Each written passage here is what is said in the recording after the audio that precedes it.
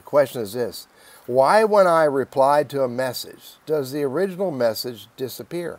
And I'm going to show you what happens in this video. But before I do, hit that subscribe and notify button, because it's the only thing that I'm looking for.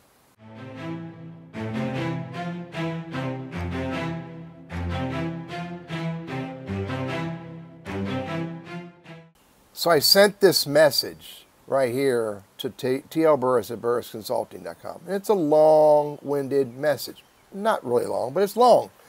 And so when he got that message, this is what he got. He got this right here.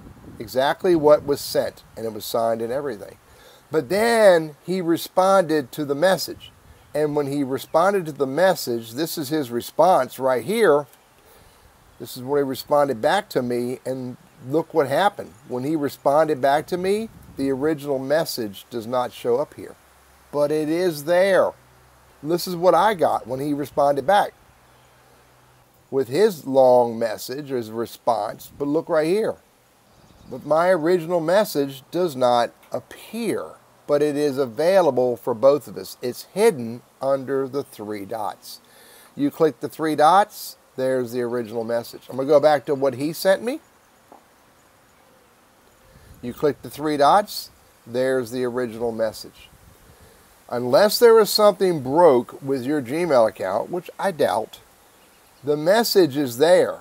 But again, it's hidden behind the three dots.